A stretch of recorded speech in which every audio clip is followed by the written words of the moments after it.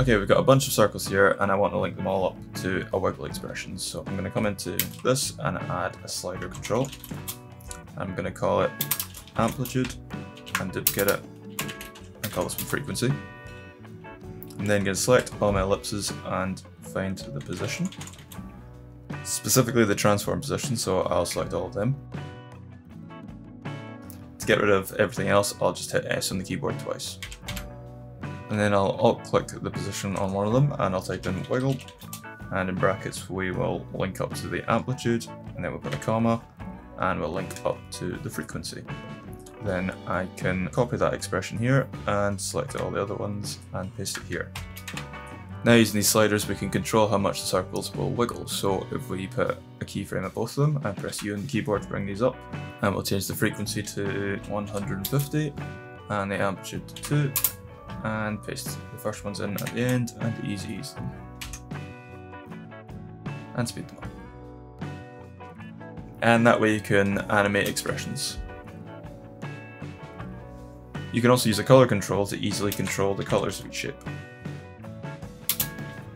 So I'll make 3 copies of this, 1, 2 and 3. Coming back into the shape layer, I will select each ellipse and search for its color. And specifically we want the fill color, so we'll just select all of them. And press S twice on the keyboard to solo those. And for each one I will just alt click it and link it up to one of the controls. For this one I'll do the second one. For this one I'll do the third. And then the other two I'll just randomly pick one. Okay, they're all red now. Let's change some of the colors here. And that's linking effects up to expressions to gain more control of them. EaseCopy is a free script you can get from aescripts.com, and here you can name your own price just by typing it in there, although it's always good to pay what you can. As an example of showing this, I've got 2 squares here where they're moving at different rates. The blue one has no easing on it, whereas the red does have easing on it. To match the movements of the blue cube and the red cube, I'd have to go into the graph and manually adjust it until it's alright, but this script makes that really easy to do by just selecting all the keyframes that you want to copy them here, select them onto the keyframes you want to paste them onto, and then just paste them on there, and that does it for you. If you go into File, Dependencies, you've got loads of little handy tools here that can help you organize your project.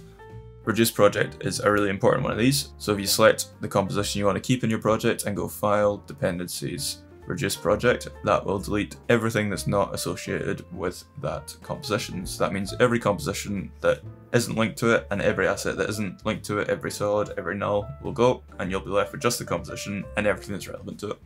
Removed unused footage does the same as Reduce Project, but just keeps all the compositions.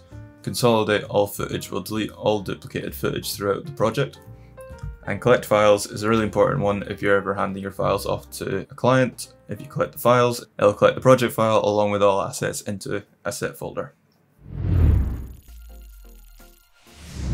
This allows you to customize your workflow based on how you want to work.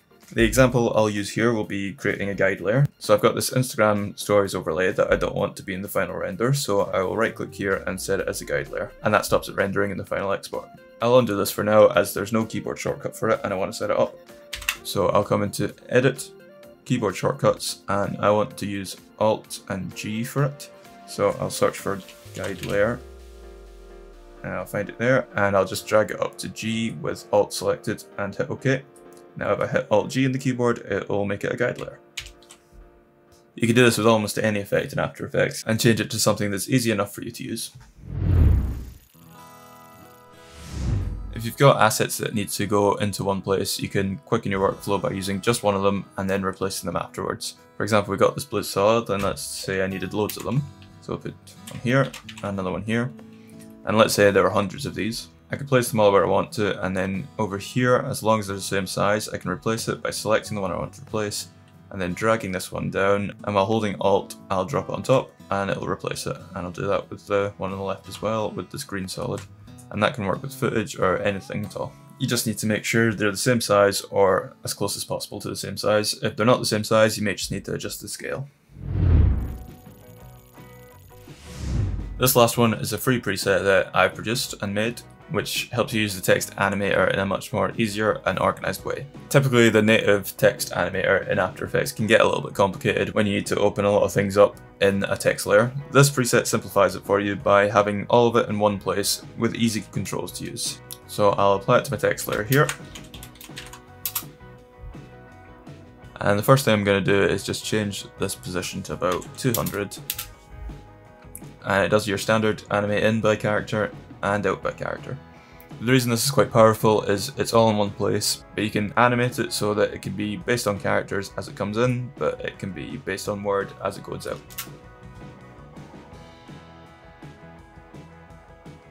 You can also change it so that it comes in as it is there, but what if I want the first word to go out instead of the second? Well, I can animate the shape on it up here and change it to ramp down for going out. And this way it'll go out from the first word, but it'll also come in from the first word.